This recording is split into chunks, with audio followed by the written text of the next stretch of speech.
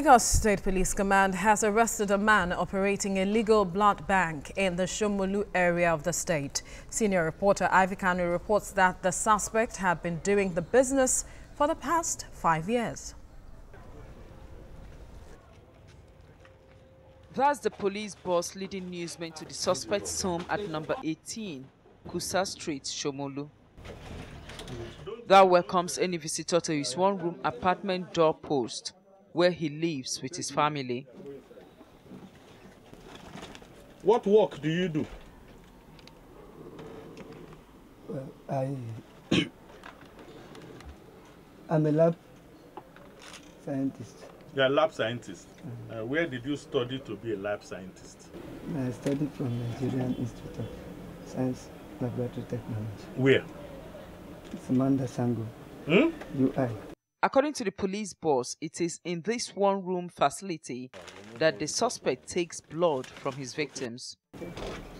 The report that reached the police is that you are using this room where you stay with your family to collect blood from young boys between the ages of 12 and 17. And in turn, you give them 2,000 naira. It is my intention to find out if the labs and the hospitals he's naming are duly registered, if they are credible, and why they would be collecting blood for sale from a person such as this. After leaving the apartment, the suspect led operatives to the hospital where he supplies the blood. The suspect says he's popular in the area and has been into the act for the past 5 years. I am known for that. How do you get them? How do you get your... They come by themselves. How?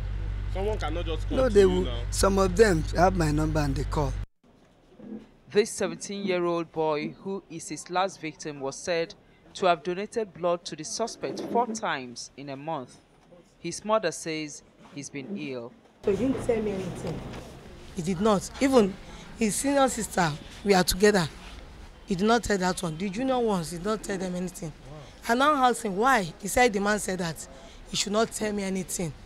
Except it's only one thing that I noticed, blood tonic.